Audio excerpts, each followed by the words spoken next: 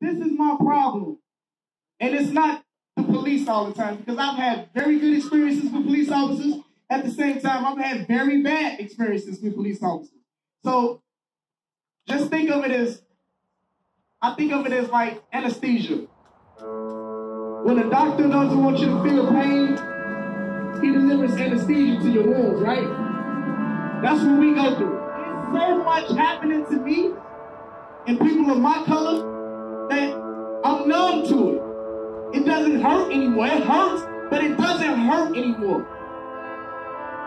If y'all can understand that, then I don't know what y'all understand.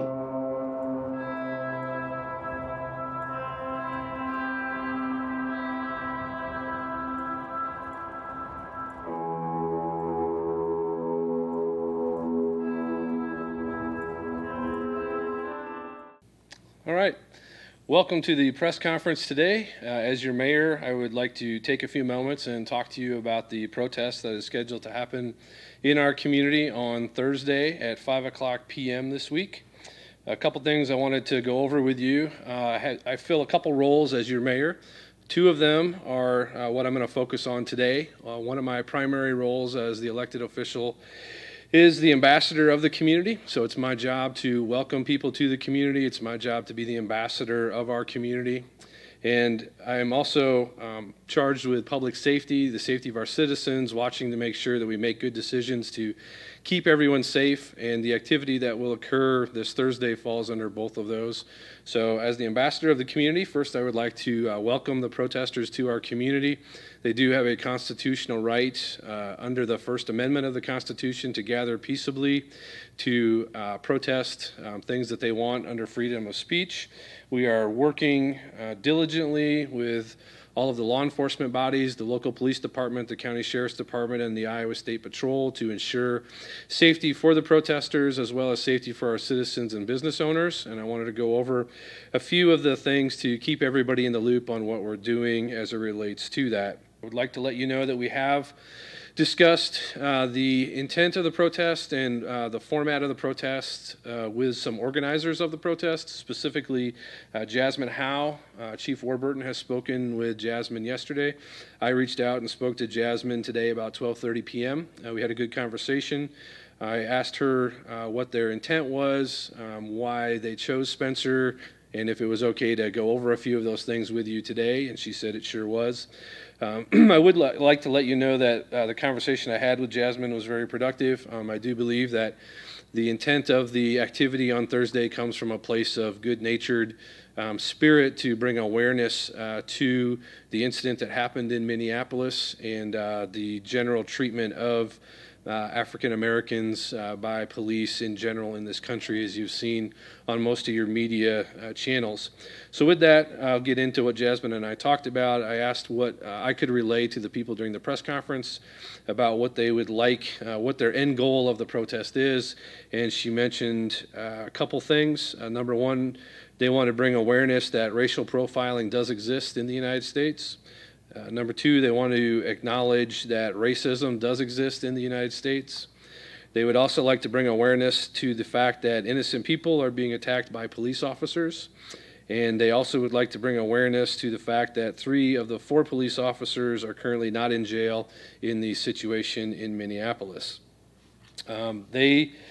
Jasmine said that they feel it is part of their responsibility to acknowledge that while many of these events happen in some of the largest communities in the United States of America, that they also happen in smaller towns across the country, and they would like to be the voice of the smaller community to bring awareness to here. I have had questions about if the 4 organizers live in Spencer. I believe 2, if not maybe 3 of the 4 have lived in Spencer at times in their life. They don't currently live in town, but they have resided in town, have interacted in town, have spent their money in town, and have worked in town, I believe. So they are very diligent about saying that they want this to be a safe event. Public safety is also important to them, as it is to me as the mayor. They do not want violence. They don't condone violence. They don't encourage violence. One of the organizers made clear that they're bringing their children with them. Then they would not bring their children to an event if they had planned to make it a volatile event. We have taken the steps to address every rumor that comes our way. We take every rumor very seriously. You've heard probably rumors of there's buses from Fargo coming, there's buses from South Dakota coming, there's buses from insert the name of the town coming. We've tracked every one of those leads down and have no reason to believe that those are credible. I'm not saying that those buses aren't coming. I'm saying that we have not been able to validate any of those rumors. And anytime we do hear something, we follow that up. I would also like you, as the citizens, if you do hear something or you do feel that there is a legitimate lead on something that could impact the community on Thursday night, please forward that information to City Hall, and we will do what we can to track that down. To the business owners that are along the march path, as well as just business owners in town, I know there's high anxiety based on what you've seen across the country. There's high anxiety based on actions that people have taken against businesses and business owners. We are bringing extra law enforcement presence into the community. We've reached out to surrounding communities, and as I said at the beginning, the local and county and state law enforcement have a coordinated effort. So you will see larger police presence than you will normally see in the downtown area, and we're not doing that because we think there will be a problem.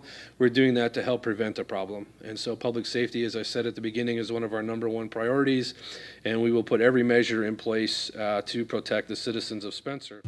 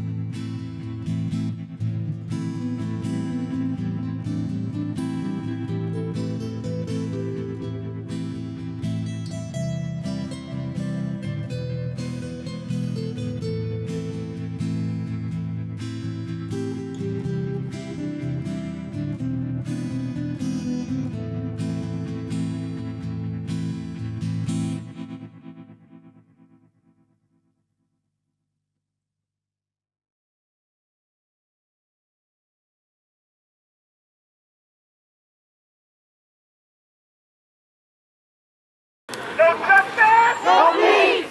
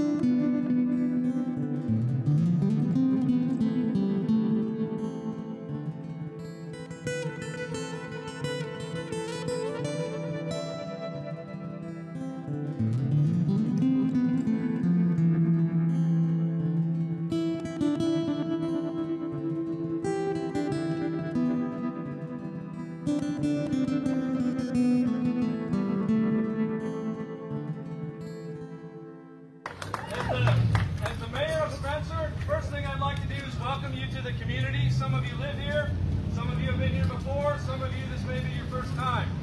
We take a lot of pride in trying to accommodate the needs of everyone, and I'd like to thank the 4 organizers of this event. I want you to know, over the last week, I've heard from many, many citizens. They have heard you. They understand the causes. I helped line out what those 4 points are at my press conference. very clear. My message to you today, and my prayer for you today, is that you find your mission, your own personal mission within this movement. When, what's his name? George Floyd! When George died in Minneapolis, that was the event that started the cause, which is now the movement. But a movement is more than a cause, a movement is people.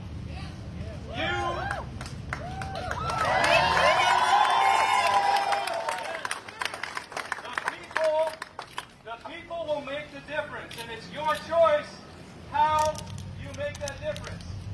If you want to be involved in policy, I would encourage you to get involved in your government.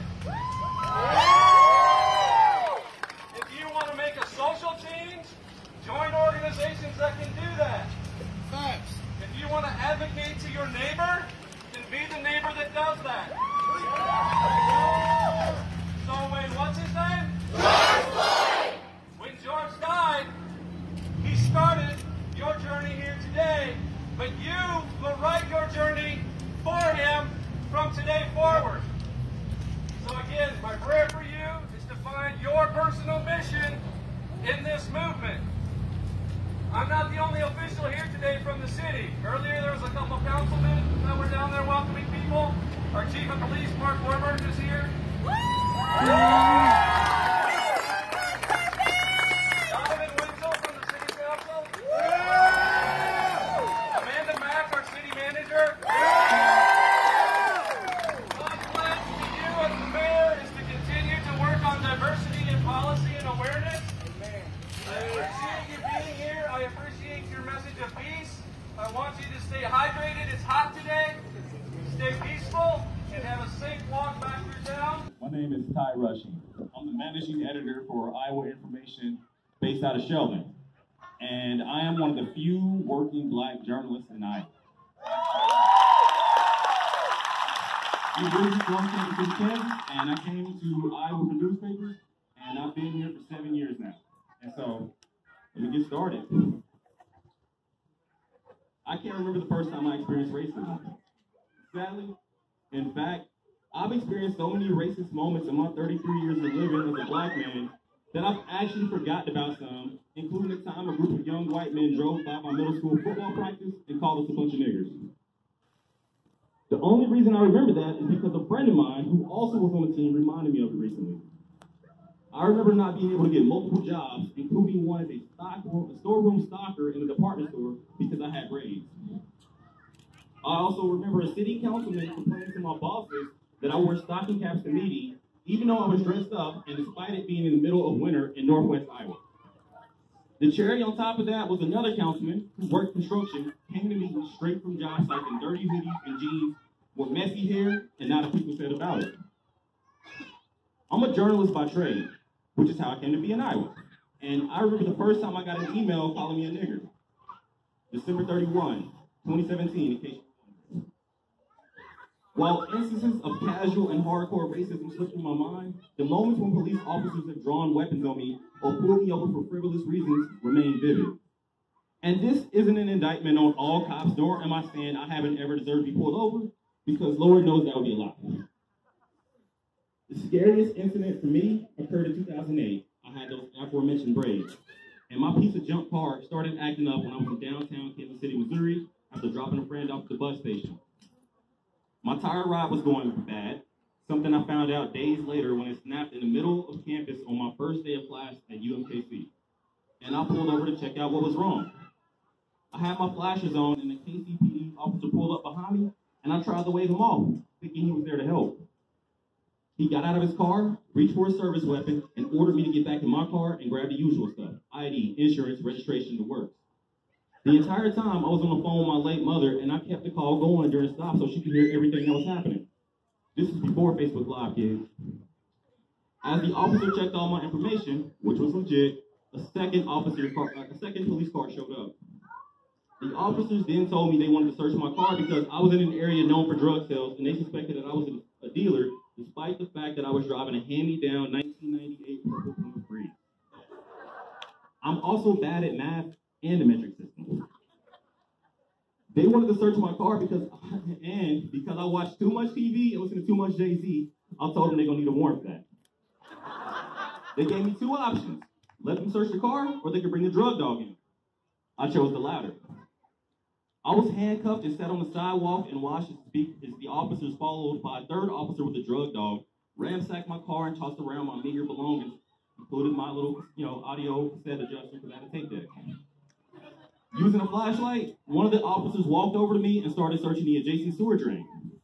After they found nothing, one of the officers told me, "I'm going to call you Houdini next time I see you because I don't know how you made those rocks disappear." I was a 21-year-old college student when this happened. Just about every black man has a story like this, or in the case of George Floyd, Alton Sterling, Belandro Castile, Mike Brown, and countless more. It ends far worse than snarky remarks and store risks, which is why we are here today. The system needs to change. We need reform, we need accountability, and most of all, black and brown people need true allies to help us stop the racism, racial profiling, and police brutality.